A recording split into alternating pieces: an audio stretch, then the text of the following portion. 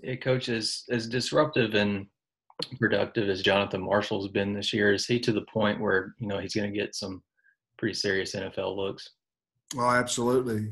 I mean, I've talked to several different guys about him. He's played his way into a draftable player, I believe, and you're not going to get a whole lot better kid than him if you take him on your football team. So, absolutely, he's had a really good year. I'm really proud for him, and I believe he'll get looks in the NFL. Bob?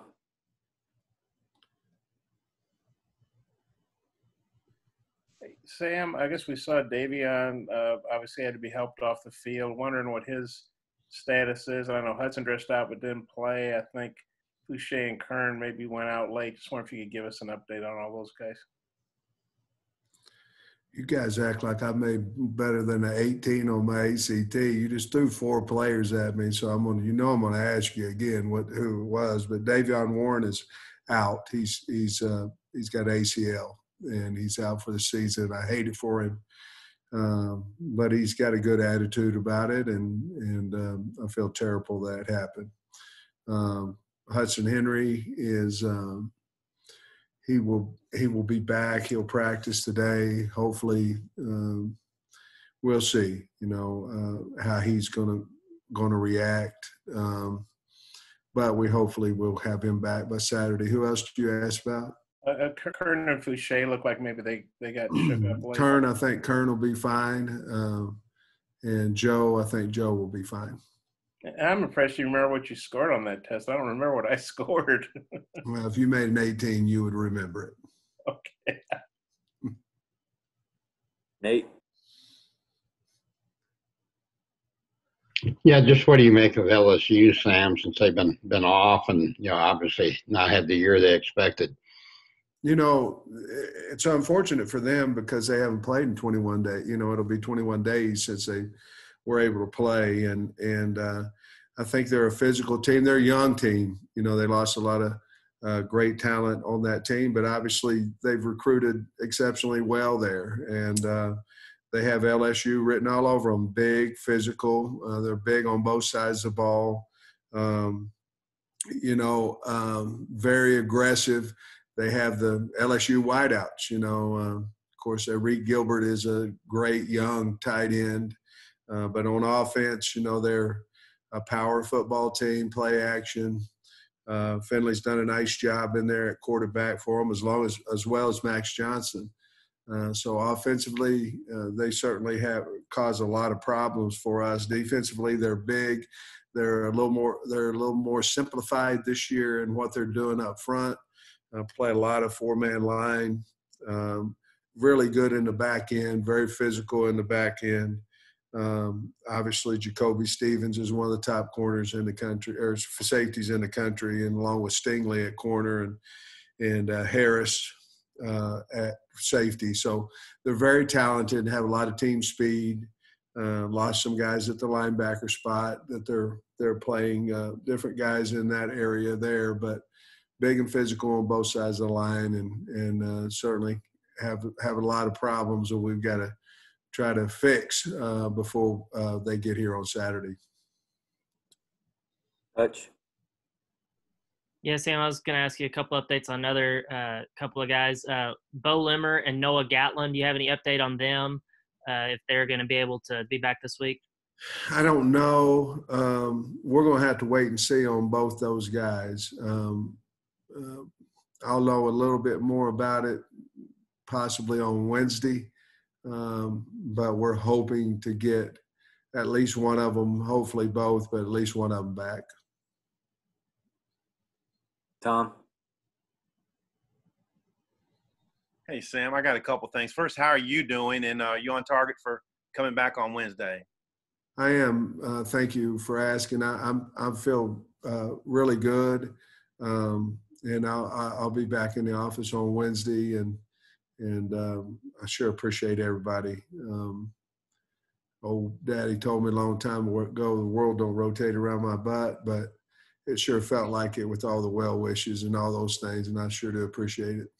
And I'm following up on a question last week about the composition of your coaching staff. and you've kind of talked in bits and pieces to us about them being like-minded, positive reinforcement type coaches. As you were putting it together, was that a big part of guys who thought the way you did to have on the staff? I think it was a big part of guys who treat people like I do. You know, I mean, hopefully I'm treat folks the right way and all those with ultimate respect. And I wanted guys around me that had that same mannerism about them, same respect for people. And that also that goes back to the players as well. And I think we did a good job. We really do. We have a great camaraderie in our building, and everybody wants everybody to have success. And it's a lot of fun going to work. And certainly I've been out now for 8 or 9 days, but it's a lot of fun going in the building and being around great men and women for that matter as well. Nikki? Coach, we've talked about Davion several times this season already, but what does losing him for the rest of the year mean to the team and for that room? Are there any guys that are maybe coming along and developing through this part of the season? And maybe Darren Turner, how's he look? Yeah, you know, when you start asking that question, Darren was the first one that popped to my mind. You know, he's been in and out of some quarantines and some different things. It's probably hurt his development. But you know, we have, we have Trey Knox, and Trey will step in there along with Morris and those guys will do well. No doubt in my mind, but the young guys, certainly Darren would be the one that we would travel and move up into one of those 9 spots. Trey Biddy? Hey, Coach, I was glad to hear you're feeling better. I was curious, when you're watching the game at home, how do you watch it? Are you pacing? Are you sitting down? I guess you were in the pool house. And also, is there anything else that you have to do aside from just being 10 days out from your positive test? No, I think that they'll probably test my heart like they do everybody else, you know, whenever they come back from COVID, to make sure that's fine.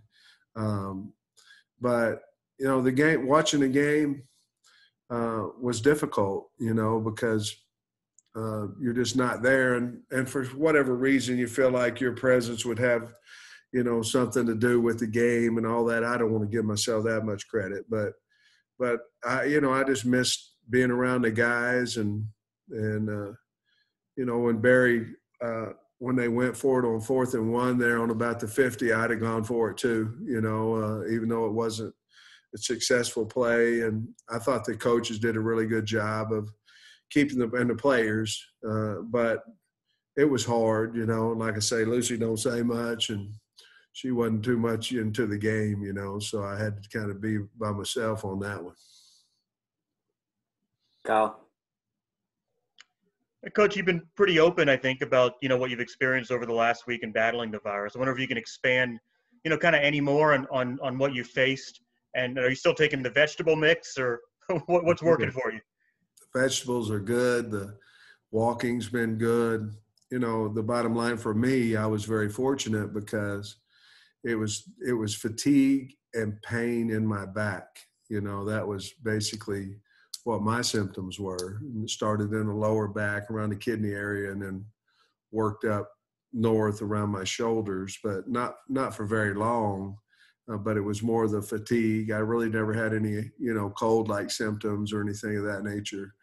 I was just tired, and it was hard to have these meetings and put on a face that, you know, I was tired. I was wore out, and sometimes it's that way from the season at this point in time of the season as well. But those were my symptoms, and you know, I thought about doing a daily deal, you know, to kind of let people know how ones that haven't had COVID, kind of how it attacks you. But then I thought again that everybody has certainly so much different symptoms in COVID that I didn't want to do that. And I didn't want to be disrespectful for folks that have, you know, obviously COVID has taken the loved one's life. So I tried to stay away from that as much as possible. Dudley. Hey, Coach, at the start of the year, you talked about wanting to get the football team bigger and stronger. Do you think this recruiting class has made some steps toward that? And also, as you finish out the class, I know you've talked about possible transfers as well. What are you looking, need-wise to finish it out with? Dudley, I wish I could answer about the bigger, stronger, but heck, we ain't seen half of them. We don't know what half of them look like. We have an idea, but it's all on film. Certainly, we think we have, and we have to continue to get. Obviously on the D line, we have to get bigger over there in the O line, and those are where teams that are so powerful that we're playing that, they're just big and physical on the O and D lines, as well as every other position. But those are the two positions that stick out. Obviously, there's a transfer world out there that, we would take an O and a D lineman, and we may even take, who knows where else, but a linebacker or something. Depends on if we can talk some of these guys into staying or not. But we're going to save some, Dudley, for transfers for immediate need, because obviously everybody can see that the transfers that we took last year, most of those guys have really helped us this year. And, number one right off the top of my head is Felipe Franks, and he certainly has helped us. So, and along with other guys. So we're going to save some to have an opportunity to do that again. Thanks, Coach. We're glad you're feeling better. Thank you. All right, let me know if you've got more questions in the chat. Bob? Sam, you seem like you know everybody. I was wondering if you know Ed Orgeron very well and just what you think of Ed. Well, I think a lot of him, with the success he's had. I don't know him well. I mean, we know fellow coaches that know each other and this, that, and other. But I did tell Ed or Coach Orgeron that I believe that he gave us non-coordinators an opportunity, and I think it makes it easier for, maybe it does, maybe it doesn't, for athletic directors to hire non-coordinators, non-head coaches, and I think he proved that it can be done, because he was a D-line coach for majority of his life and got the opportunity there, I believe, at Ole Miss, and so I was very thankful to him, because I think he's one of the guys, there's about 3 or 4 of them, but one of the guys that started opportunities for non-coordinators to be head coaches. Hutch? Yeah, Sam, you've talked in the past about Burks trying to get him like 10 touches a game. I think he only had 5 against Florida. Were they doing something in particular to take him away, or what happened there? No, I don't believe so. I think we've got to target him more. He's got to become a better practice player. He's got to, there's some things that he can do as well to make sure that we get him the ball more. He can run better routes, those things. This is not being negative towards him whatsoever. I think, hand in hand, you have to call plays to get him the football, and then he's got to work to get open and things. They weren't doing anything different than anybody else has. Tom? Jalen Catalon had a couple of big hits in that game, and we've seen that through the course of the season. The value of having a safety who makes guys think twice about going over the middle. Just what have you thought of Jalen's year and his impact as a big hitter? Well, I really didn't know much about anybody on the team when the season started.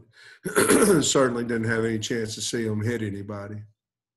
But to me, he's the key to our defense, and we're so fortunate that he's young. He's a freshman, but in mentality, he's a senior. I mean, he's very, very smart on the field and in the classroom.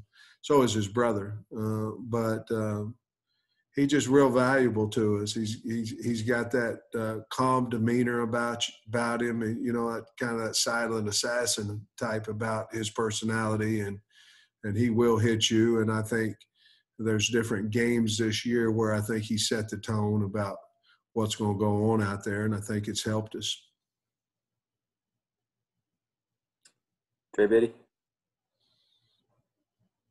Coach, I had a question about Devin Bush. What's the status update with him? We haven't seen him a whole lot this season. He's fine. He's battling a little bit of a shoulder injury, but he's fine. It's just that injury's probably kept him off the field more than what a regular season would be if he wasn't injured. Bob? Sam, I was wondering, what point in your career did you start putting together a list of guys you'd want to get on a staff if you could be a head coach? Do you remember maybe about when that was? Yeah, I think it's the day after Coach Morris was let go. I think it's when I started trying to figure out who I would want on the staff. Well, no, I mean, hypothetically, you're 40 or whatever, age 38, I don't know. You start, I just wondered about if there was a – No, Bob, to be honest with you, there was a point in time in my career when I just said, hey, I've been very blessed. I'm the O-line coach, as associate head coach at Georgia. I'm making a lot of money, and this is what the Lord wants for me. And I was thankful for that.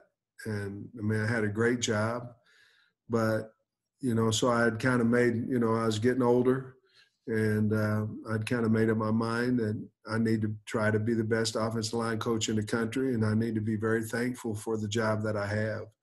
And then Arkansas came along. So, I've known coaches. I've been to 100 million schools, so I've had the opportunity to meet a lot of coaches. And so that wasn't a problem, that wasn't a problem of getting names.